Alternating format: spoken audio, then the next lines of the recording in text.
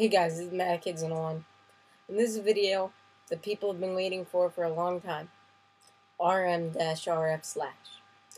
So John's made a video on why this is dangerous on a Mac, but it's not dangerous on Ubuntu, and specifically a bunch of other versions of Linux as well. But if you check out Ubuntu and type RM-RF/, it says cannot remove root directory /. So I have never tested this out before other than typing RM-RF/. So I'm going to show you, I'm going to actually be testing around in this video and see what exactly we can do. So here's my Ubuntu machine running VirtualBox. It's a new machine. I just installed VirtualBox on it, and I'm just about to uninstall it the bad way. So I'm going to do sudo su. So now I'm logged in as root. So as you can see, RM-RF/ does not work. So I am going to try two methods of doing something similar to RM-RF/ that will ultimately have the same effect. RM-RF//. Okay, so that doesn't work. And RM-RF/*. And I know that RM-RF/* works. Okay, so I can type this, and when I hit enter, we're going to see if my mouse still moves, if I can still drag a window, if I can minimize it and make it bigger.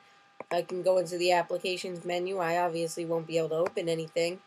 See what exactly happens. And it's just fun to mess around. So this is kind of sad because I just spent the last hour setting up this Ubuntu machine and now I'm going to wreck it. But I don't care. So I'm about to type RM-RF/* and this computer is going to go away. So luckily I'm using VirtualBox with this and all that fancy stuff. So look at all these things I don't have permissions to delete.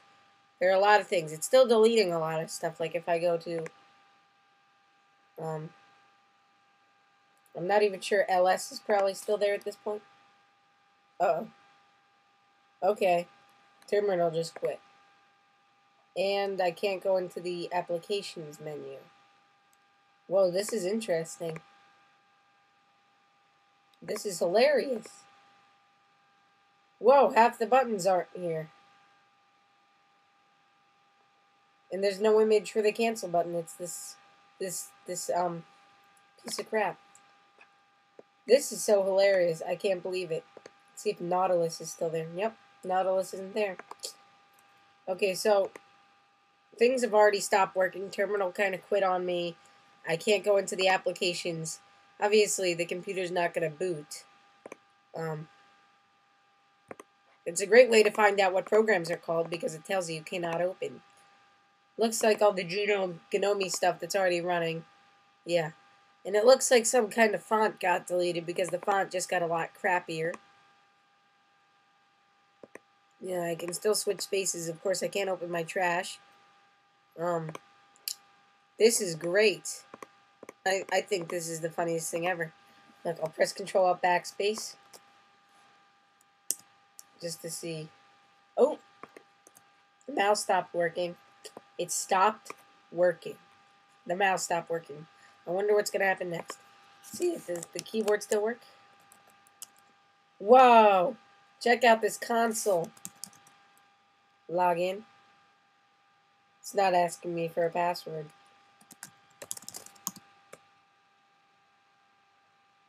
Whoa.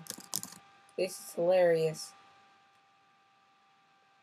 You see, this is great. This is the kind of stuff I live for. Well, all the consoles are messed up. This is the GUI console now. This is really funny. Okay, so I'm going to power off the machine and just boot it again to show you that it will not boot. So RM-RF/* is pretty dangerous. See?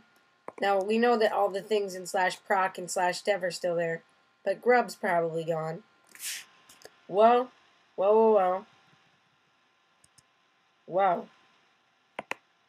It doesn't know what to do. It cannot boot. It tried to boot off the hard disk and cannot. So let's see. Okay. No, duh, ls isn't gonna work. It's not even a prompt. It's just a boot prompt. It's asking you what OS. So, in, let's say, less than a minute, I totally messed up GNOME and that entire Ubuntu machine. And I think it's very hilarious the way that worked. So, if any of you out there think that rm-rf/ won't work on your version of Unix, it probably won't. If any of you out there think that there isn't a command one letter different that can make all the difference, you're wrong. rm-rf /* totally messes you up. And as you saw there, it was very bad. And now I realize how much all these graphical programs are reading from the file system. So this is a cool thing. It should be a learning experience to those of you watching who joke around about rm-rf/. It's hilarious the way that actually worked out. That's funny that terminal just quit. I thought that it would just stay in RAM and I wouldn't be able to do anything in it maybe, but I thought, nothing bad's gonna happen with terminal. But I was wrong. So rm-rf/, not a fun command. So don't try it out. So thanks for watching Mac Kids and On. Subscribe and goodbye.